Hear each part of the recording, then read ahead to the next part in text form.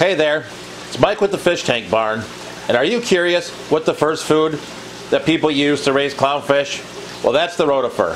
So in this video, we're going to show you how to create and maintain a rotifer culture. So stay tuned.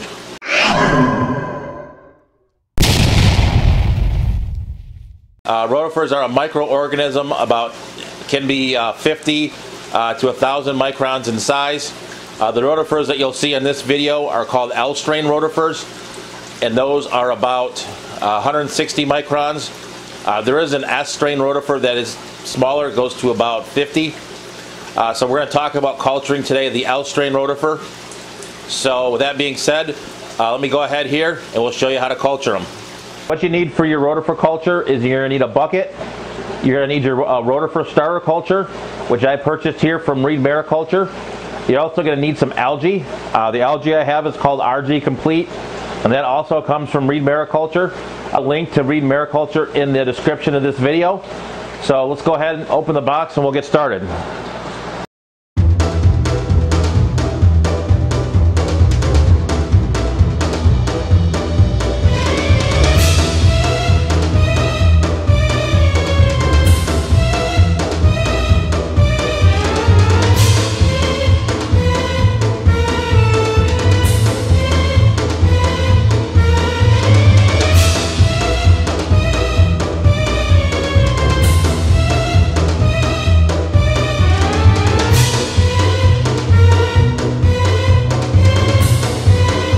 We've got a big bottle of RG Complete, smaller bottle here came with the starter kit. Right here in the breather bag we have the rotifers. So let's go ahead here and I'll actually show you what we got to do.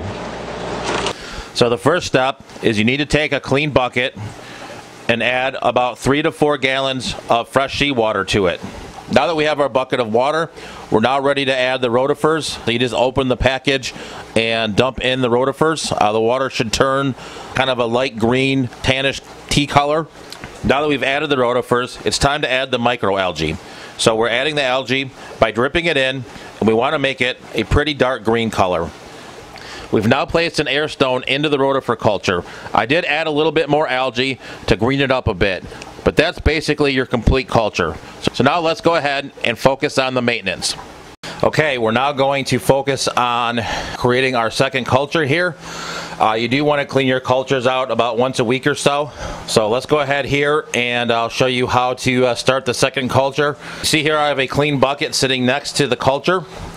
So all I'm going to do here is I have a strainer. This is a 52 micron strainer, and I have a device to pour it through.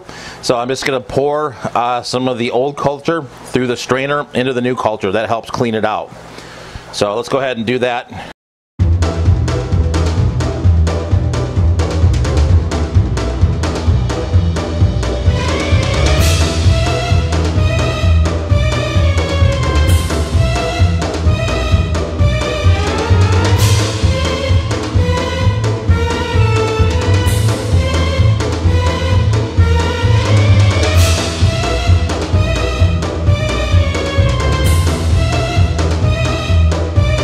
You can see here now, this is all of the crud was captured, and if you look here, you can see that all the rotifers are in there without the algae. What we're going to do now is we're going to go ahead and set up the air stone just like we did with the other culture, and also I'm going to get some tank water and go ahead and get that buttoned up here.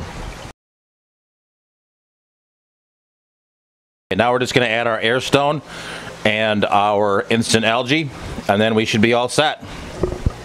The culture has been created, so we should be good to go. Once you're ready to hatch your clownfish, go ahead and do kind of the same process. Basically capture the rotifers, run them through the strainer, and then put them into your culture along with some of the instant algae, and then you should be all set to raise your baby clownfish. So that is the final rotifer culture. And then every week or so we'll go ahead and clean the buckets out. We've set up our rotifer culture. So that concludes today's video. I hope you guys enjoyed the content and found it informative. If this is your first time to the channel, please check out some of the other videos. If you enjoy this channel, please like, subscribe, smash the notification bell, and keep on breeding. We'll catch you on the next one.